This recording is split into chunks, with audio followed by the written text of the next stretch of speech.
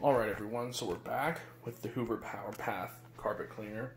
We're going to be cleaning up this vomit stain. I'm sorry it's not super visible because it's already been sprayed with some Resolve urine remover. So, but it's there, and we're going to see how well this machine can pick it up and how dry it leaves the carpet. So here we go.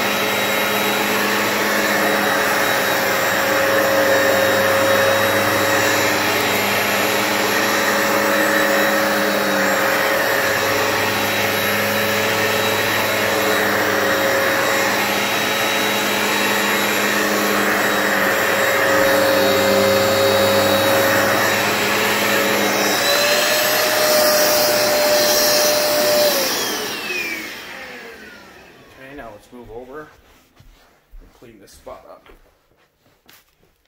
Because it didn't come up the first time for whatever reason. We're going to go back over it again and make sure that we get it this time. So we don't have to be cleaning spots over and over again.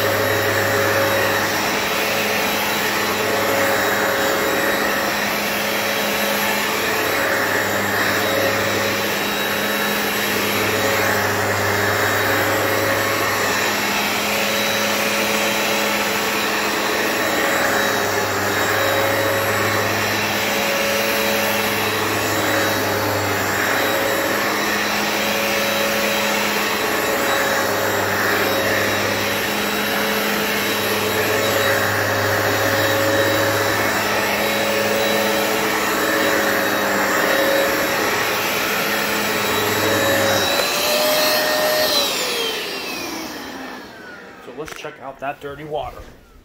You can see it's just freaking foamy puke. Didn't actually use that much detergent up. So, that did a really good job. Let's see how wet the carpet is.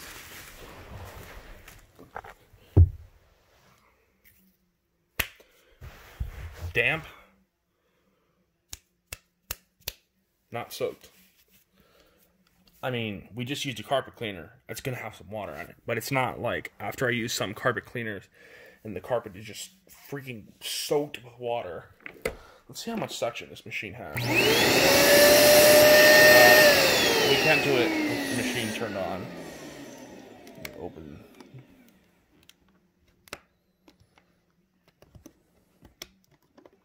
Now. Quite a lot, actually. So here's our dirty water. It actually did a really good job. I might do a few more passes on it. But overall, this Hoover Power Path did an excellent job.